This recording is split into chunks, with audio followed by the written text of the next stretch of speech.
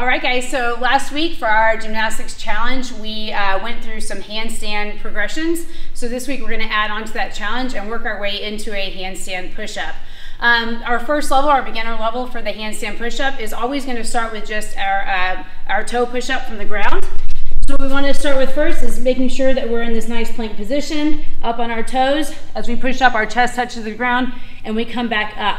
So if we're able to complete that rep with our shoulders and hips in a nice straight line, then we're going to move into our next progression, which would then be to come into more of a pike position. So what I'm going to do is kind of walk my feet forward a little bit, so try to get my weight a little bit more stacked, and then I'm going to take and tap my head to the ground this way. So what I've done is just put a little bit more of that weight up into the top of my shoulder as opposed to in the back, and then pushing up into a handstand.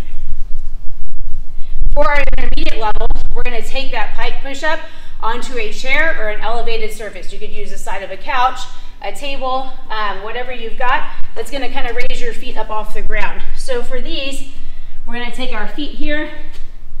I'm going to walk my hands in as close as I can. If you need to, you can either bend your knees or keep them straight. You can also take your knees down onto the surface first to make it a little bit easier.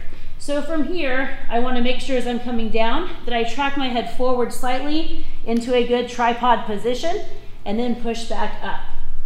You can also grab a towel or a pillow for these just to help give your head a little bit of security as you're coming down. So I'm going to tap and then push back up.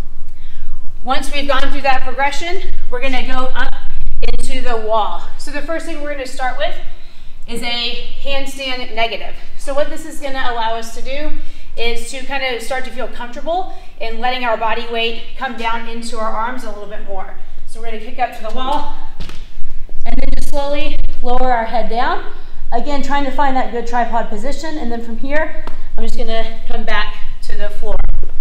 Once we're comfortable with that, we'll take it into a full strict handstand push-up. I would recommend, at least for the very start, if you've never tried these before, go ahead and stack some towels up. You want to give yourself a little bit of height just to start to add some comfortableness to the movement. So once I kick up, I'm going to slowly lower down, holding that tension in my body. Once my head touches the towels, I'm going to push right back up. So again, tracking those elbows back, body in a nice tight hollow position, and then I'll come down.